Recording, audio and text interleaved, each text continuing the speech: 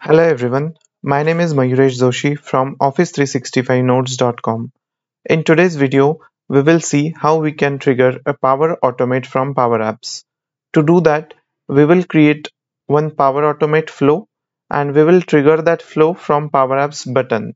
So let's add a button over here.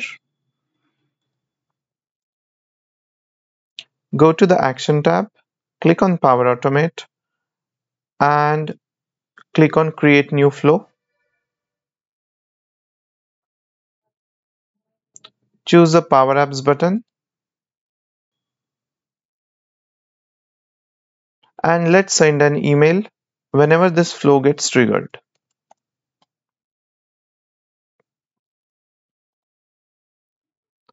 I will send an email to myself.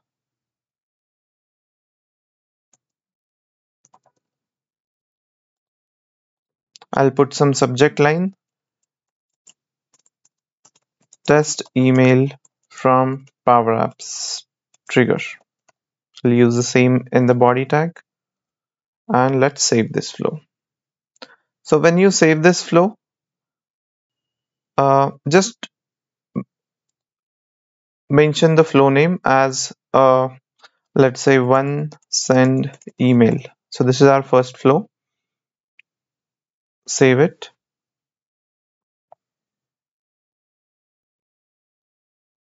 Once it is saved, navigate back. Here you should be able to see your newly created flow.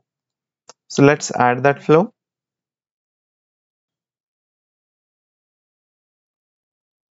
It will take few seconds. Now you can see that flow got added here. Just close the brackets and we are done.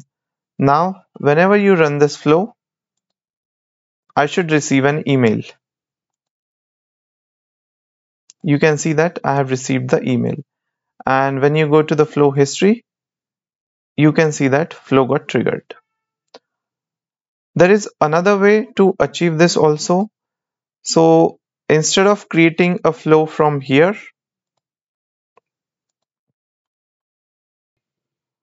if you create a flow from this create an instant cloud flow, you can give the name here and select the Power App as a trigger and create it and save that flow. Once you save that flow, you will be able to see that flow here.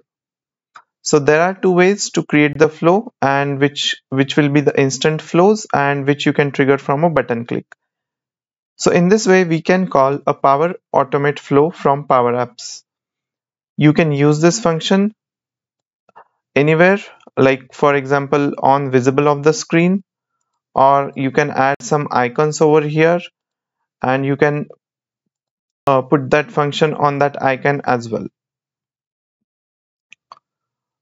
So I hope this video helped you and I hope you liked this video.